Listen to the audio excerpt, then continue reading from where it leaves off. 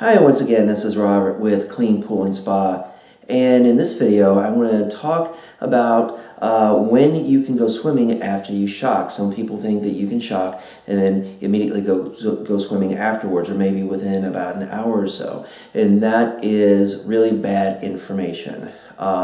What you want to do is you want to wait until the chlorine level comes down to a safe level. Now, normally residential pools should run their chlorine between 1.5 to 3.5 parts per million.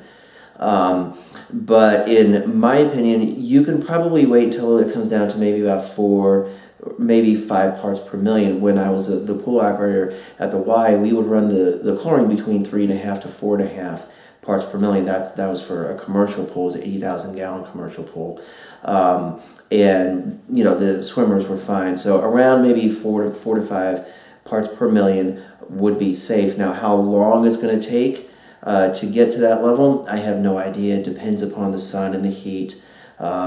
Maybe, you know, if you are going to backwash and you top your pool off a little bit, that can help it come down as well. You can also put in a product, I don't recommend this, is called thiosulfate or thiosulfate.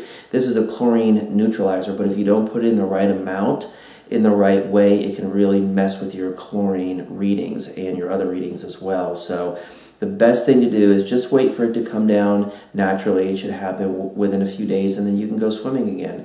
So hope that answers the question. Check out the description box below, link to my website, cleanpoolandspa.com. Lots of great information over there. So I'm Robert with this channel. Please like, subscribe, and comment. Be safe and happy swimming. Bye.